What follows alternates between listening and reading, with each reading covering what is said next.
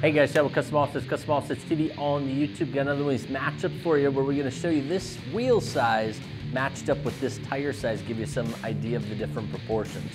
So this is gonna be your Nitto Terra grappler, and it's the G2, which is their all-terrain, Nitto's all-terrain. And it's gonna be in a 305/45 R22. So what that comes out to be is you've got your 22-inch wheel, so that's your R22. And it's a 22 by 9.5. Now this 305/45 measures out to be, it's about 32.8, so almost 33 inches tall, and then it's about 12 inches wide, so almost 33 by 12.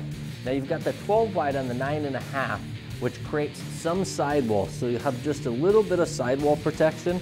It's typically just enough to where you can get close to the curbs, but if you hit the curbs, you're still gonna get into that wheel a little bit, even with the 9.5 on a 12. And the biggest reason is it's a 33 on a 22, so you don't have a ton of sidewall.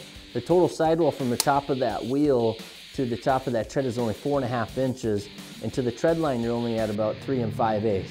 So just over 3.5 inches here, and just around 4.5 here. So it's a low profile setup, and that's why you don't have much bulge or protection for the wheel. But as long as you stay out of the curbs and the drive-throughs, you should be good to go. So that is gonna be your matchup on your 305/45 R22 on your 22 by 9.5. Peace.